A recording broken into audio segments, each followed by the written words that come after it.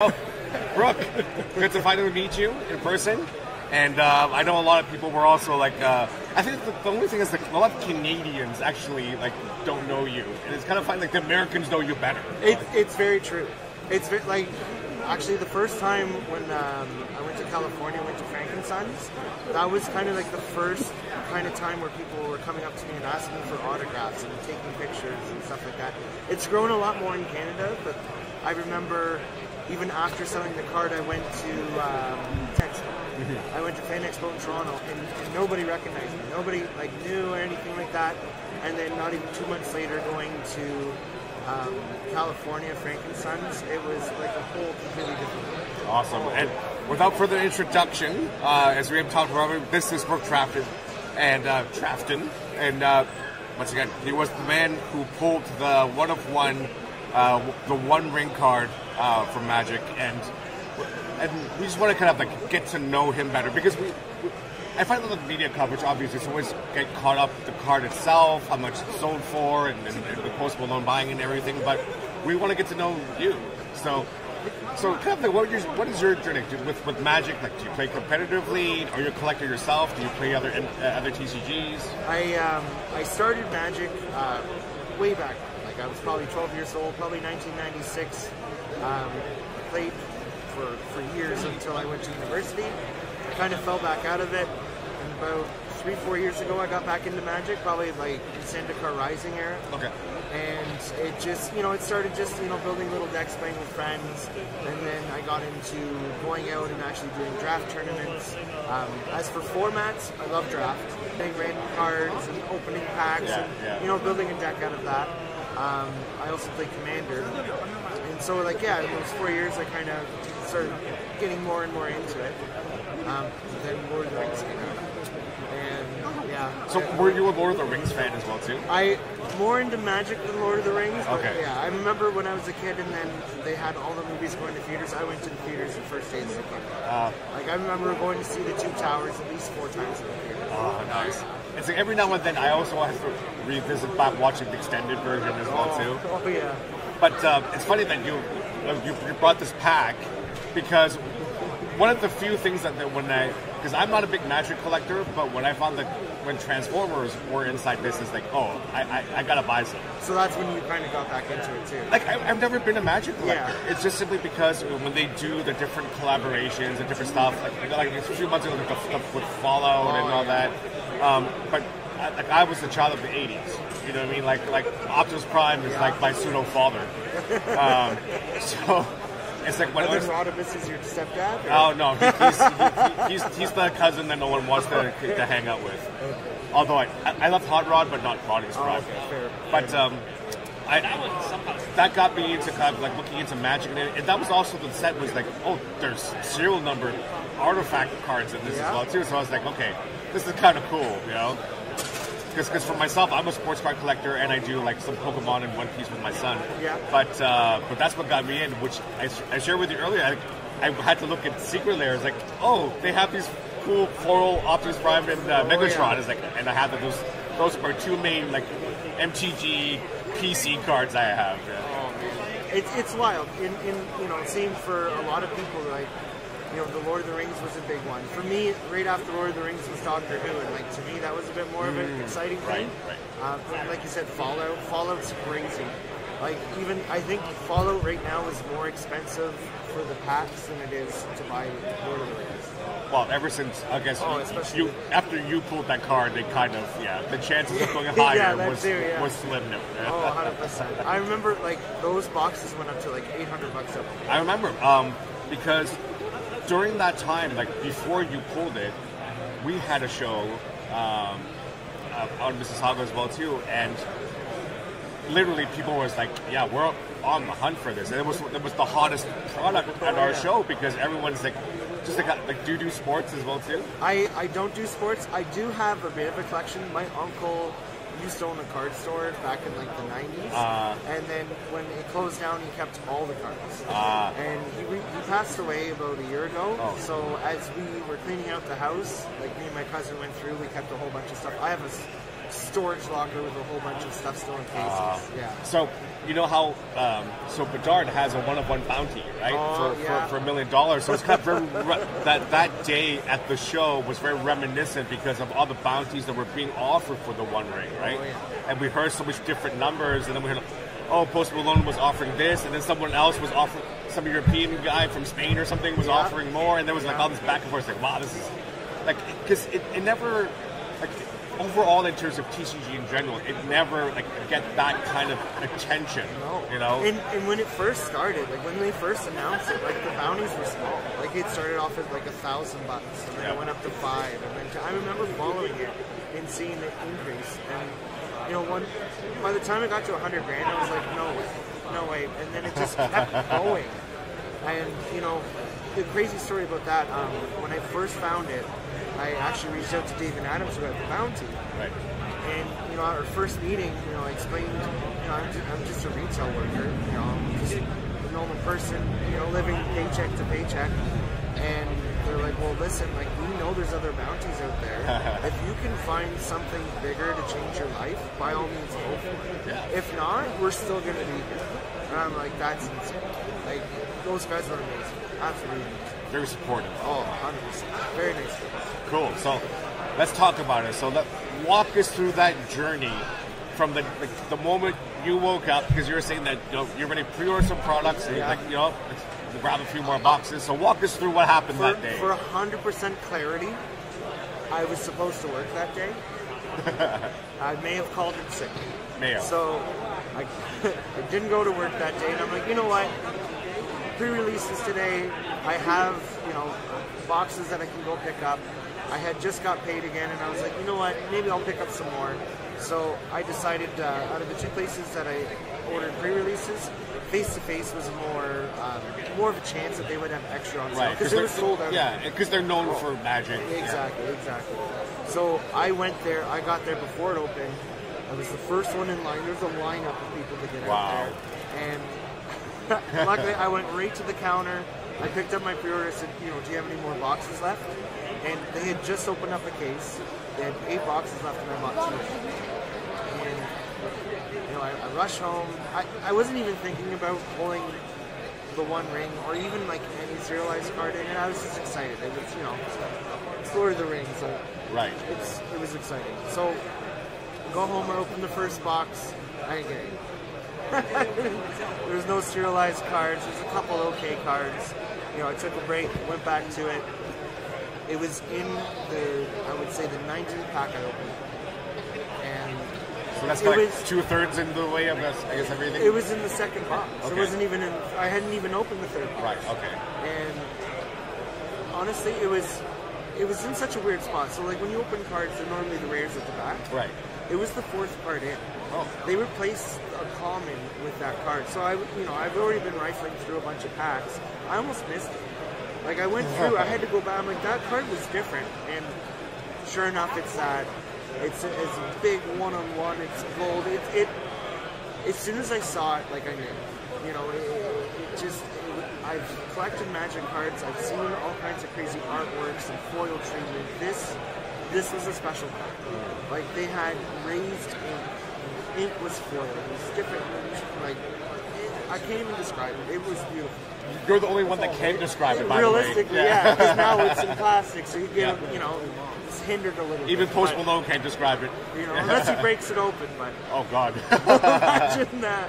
So, yeah, as soon as I saw it, you know, I put all the cards down, I ran and grabbed the sleeve, put it in the sleeve, and I'm like, okay, like, I have to put this away, but I need to take a video first. So... Right. If you've seen the video of me with the shaky hands, that was literally seconds after pulling. So, seconds. You described your shaking. So, what was really like the initial reaction? Kind of like was it kind of like oh my god, or kind of like instantly, like in my head, I pictured the David Adams website with that bounty. I knew it was $1 million, at least $1 million in my hand, and I had so much adrenaline. I felt like my heart was racing. I'm like, I'm gonna faint. I'm gonna pass out. I literally went on my balcony for like 10 minutes to cool off, because I was like, if I faint and pass out because I'm like home alone, no one's gonna see me. What if I don't wake up? at least I'll go on the balcony and someone can call 911. That's and I'll right. have the card. That's so right. like, it's all good. So anyways, I went outside, took a breather. I put the card into a sleeve, like a top loader. And then I found, I started calling every bank I could find just to find someone to put it in right away. Like I called my original bank. They're like, oh yeah, we can have a meeting in 3 days. I'm like, no, I need something to put this in right now. Within, it was about 40 minutes, I found a bank and put it in the safety deposit box. From the time I opened it to the time I put in the safety deposit box, 40 minutes. Wow. It was crazy. Absolutely crazy. So when at what point did you feel like it really sunk in and kind of like I just pulled the one ring? Like it didn't at first, and honestly, like, it was so much disbelief. Like, even on my way to the bank, I'm trying to call, like, how do I verify this? You know, how do I know that this is the only one? So I called face to face. As soon as he answered, I said, hey, yeah, I pulled the one ring. And he hung up on me. yeah, it's like, you're liar. He hung up on me. You know, I called him back and said, listen, I get it. Like, you probably have a lot of phone calls with pranks and stuff, but say I do have it, how do I verify it? And he sent me, like, links to get a hold of head office and send them pictures and stuff. At the same time, I was calling Dave and Adams. They were trying to reach back to me, put it in the bank. It was probably like 4 o'clock I was in the bank, and by 6 o'clock I was on the phone with like a conference call with David Adams. Like, it was insane. And even then, like, it still was surreal. So at what point did they get out to the media and then everyone was kind of like probably trying to contact you right away? The way it worked out is after the first day, I got a hold of a lawyer. So to kind of like, I'm like, okay, it's something, you know, I'm sure David Adams has lawyers. It's smart for me to have a lawyer, go through contracts, see all this kind of stuff.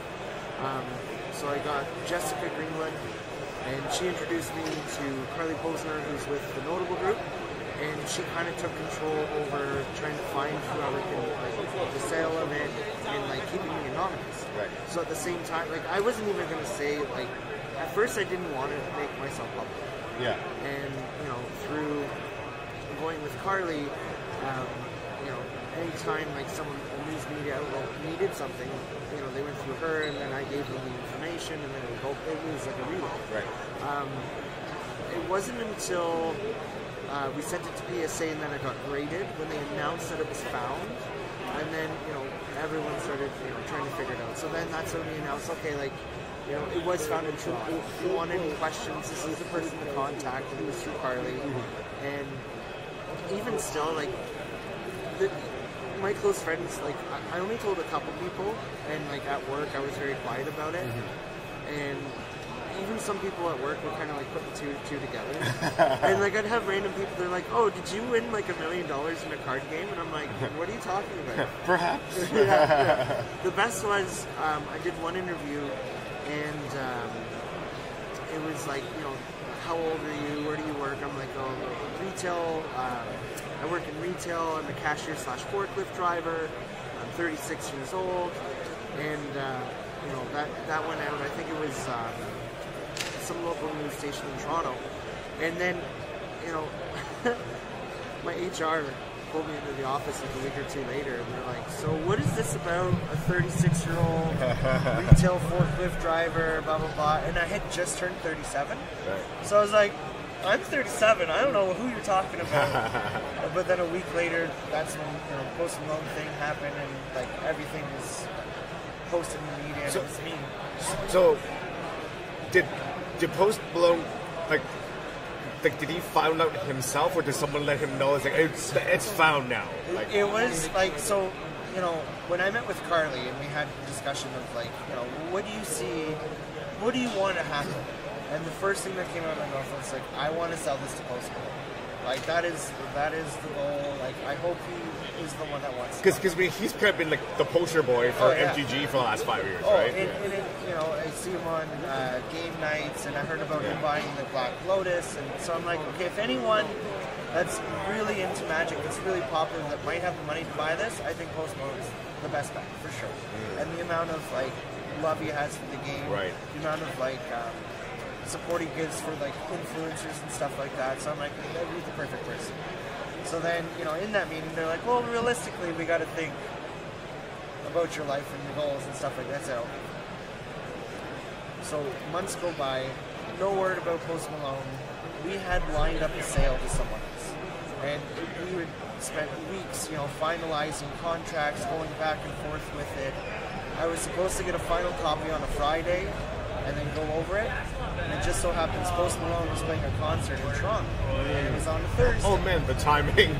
So, I literally had to work that day. I go punch in like 3 o'clock. Carly calls me 5 minutes into my shift. She's like, what are you doing? I'm like, I'm at work. She's like, you need to leave. You need to do whatever you can, get out of work. I'm like, what's up? She's like, Post Malone's in Toronto. We're going to go meet him. Bring the card. I'm like, no way. So I told my boss, I got to go. I went and picked up the card. I go meet Carly and some other people beforehand, and they're like, okay, we are literally going to go in. We're going to take some pictures, meet Post Malone, and then we're going to go. It wasn't about selling the card. It was like, we have a chance for you to meet Post Malone. And I'm like, that is amazing. I was so excited. Yeah. So, we finally sneak in. Well, not sneak. We finally get into the back. It was kind of weird because security's like, what do you have? And I have this case with a card in it. And, they finally, we figure it out, go in the back, we meet him. And he's looking at the car. He's so excited. And he asks the question, how much are you selling it for? So we told him, right now the current bid's $2 million. And then he goes, what's your commander?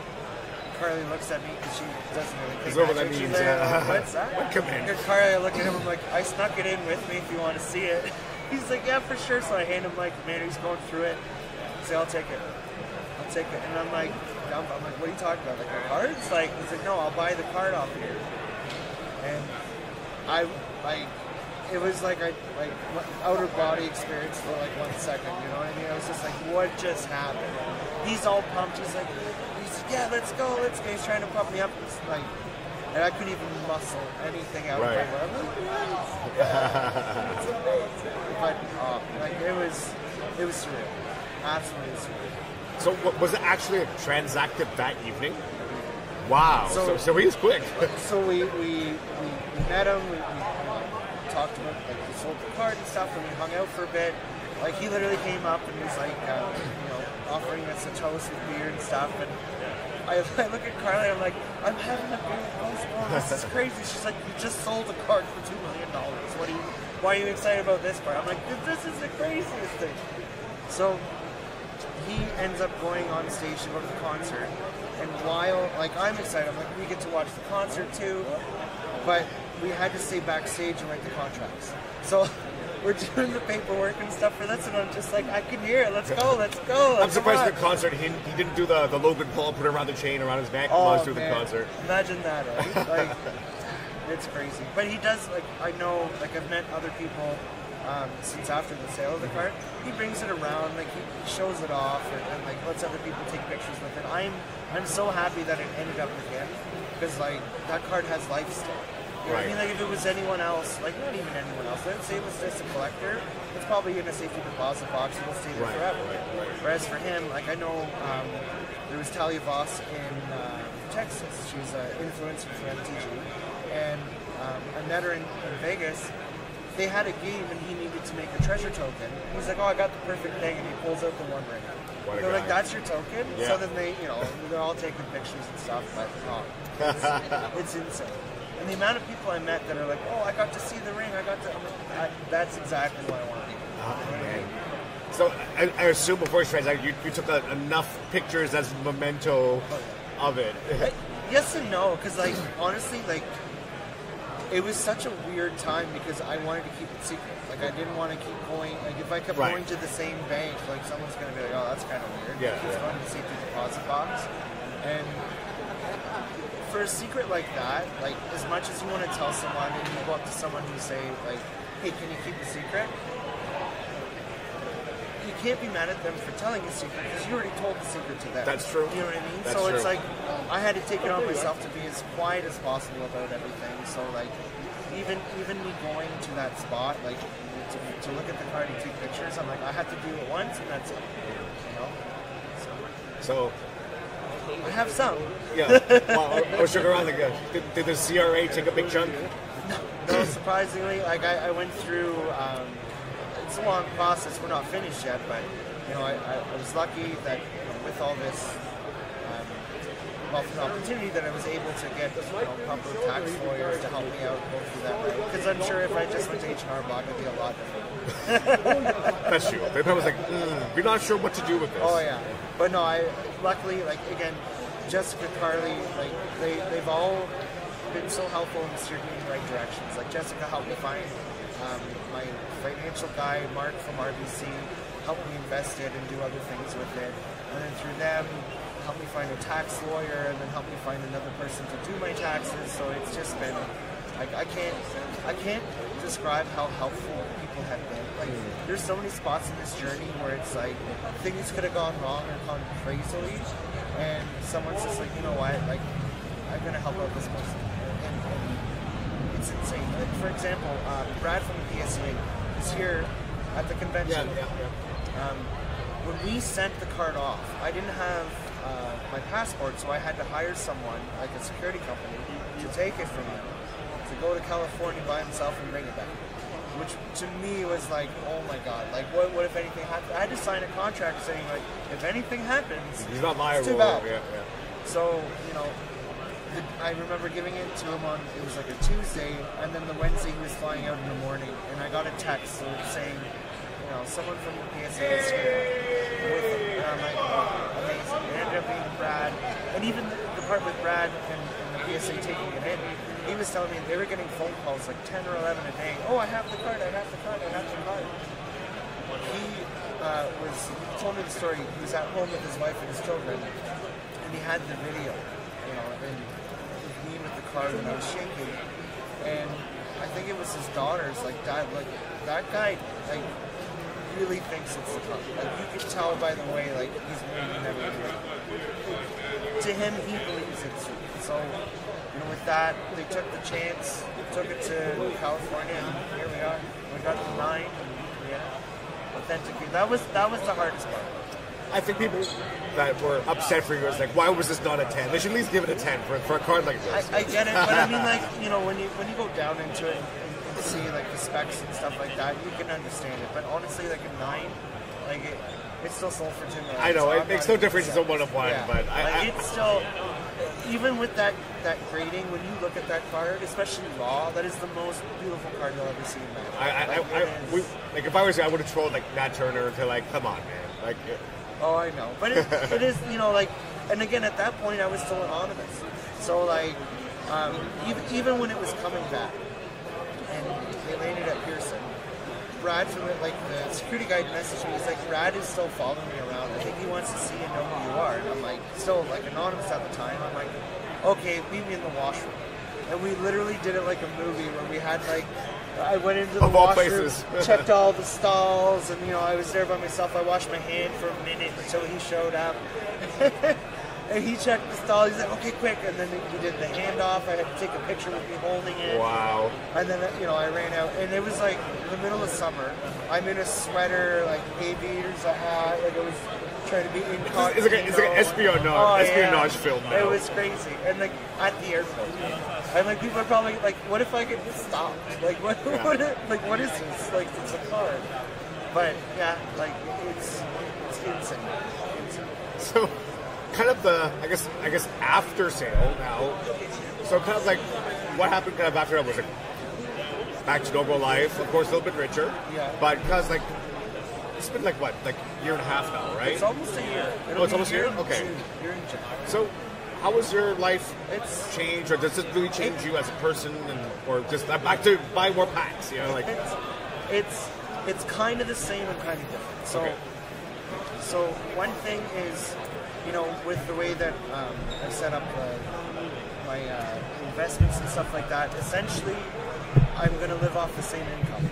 You know, work the same way, eventually retire, so that I'm not going to go crazy. You know, start buying cars and houses and be flexing and stuff, because $2 million is a lot of money, but it can go quick, especially in today's market. Absolutely, yeah. So, you know, with that route going, you know, trying to keep it normal in that sense, but at the same time, you know, there's a lot of popularity, a lot of buzz with everything. You know, I started doing TikToks, I started doing YouTube, TikTok is at brooktrafton.com or at brooktrafton.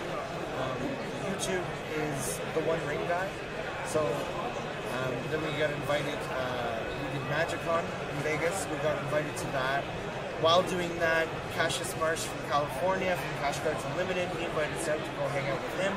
So, yeah, life's kind of normal in one sense, but on the other side, I have, these people that do these events and do all these things. And, now when I open cards, I film most of it, because what if I pull something else crazy, right? So, life's still kind of the same, but also a new venture in another sense, too. It's almost like Hannah Montana. Like, I have my normal life from like this, and then sometimes it turns into the Miley Cyrus. There you go. So you're talking about like getting into like streaming and everything. It's kind of like full circle of where you're connecting now, and now you're a content creator and now as well. So you want to share with the kind of viewers like what you're doing now and how can people check you out and all that? Right now I have my TikTok channel. Right now we're doing a series. It's Cereal for Dinner. So the One Ring is the only serialized card I've ever found, and I kind of want to change that. And I figured, for me it's more fun to pull and have that chase, right? As opposed to, now that I have the money, I can just go buy it. Buy anything we want. It's not the same feeling. For me, I still love opening packs. I still love. That feeling like you're chasing the card. The anticipation. Like when you get your Megatron, like opening it from that, that's wild. I know you bought it. I'll be best from Secret Lair, but. So, on the TikTok channel, we do a lot of stuff like that. Also announcements of different things that come into the show here. The YouTube channel, The One Ring Guy. I was going to use my name, but I'm like, people, when I see them in the streets or when they recognize me, it's not like, hey, Brook Trafton, because it's a really hard name to memorize. Especially you want to get mugged either. That too. It's always like, are you the guy? Are you the guy? So I'm like, yeah, I'm the One Ring Guy. So it's kind of fitting for the YouTube channel. But that one, we've done a lot of long-form conventions. We started with when we went to California, then when we went to Las Vegas, we did one for Comic-Con that was recent. With that, we're going to start going into Magic the Arena. Okay. Start doing some live streams with that and filming it, putting it onto YouTube. But yeah, it's just slowly progressing over time. Cool. So, as a collector right now, what are you collecting now? Like, or what's the next thing you're trying to find? For me, and I brought a pack too, as you were mentioning. We want to find more serialized cards. Yeah, Brothers War. Serialized cards. This again, like we got Transformers in this. Do you want to open one right now? You gotta do the. Like, I never have the hot hand. You obviously have had the hot hand. All right. I was to the audience. It's like if he cracks open the Optimus Prime foil, the Shattered Glass Optimus Prime, I will gladly pay full comps for it. That's it. You're looking for the Optimus. I'm looking for a serial number artifact. I was really hoping to pull one before the convention because they have the same day grading here, and I was like, oh, that would be so cool. Yeah. Get a serialized card, get it same day grading, and just go from there. Now, this one's different. The serialized cards are going to be at the very back after, there's the token card. But this back card has a chance to be serialized. So here's the commons. There's not too many good cards in the set. It's like the first set that they had serialized cards in it, so it was like a test kind of thing. Right, and there's not many like meta cards for decking in this set, right? Not really. There's some, so the ones that they did serialize are the artifacts. There's some that, are staples and that can be used for a lot of stuff. But a lot of it's just reprints. And this set, again, it was good when it first came out, but that was like over a year ago, and they keep making sets like crazy. So it'll be one of these, if it's serialized, it'll be... Yeah, there'll be the numbering on the corner, bottom left, right? Exactly. Yeah. So we'll have, I think it's 3 of these.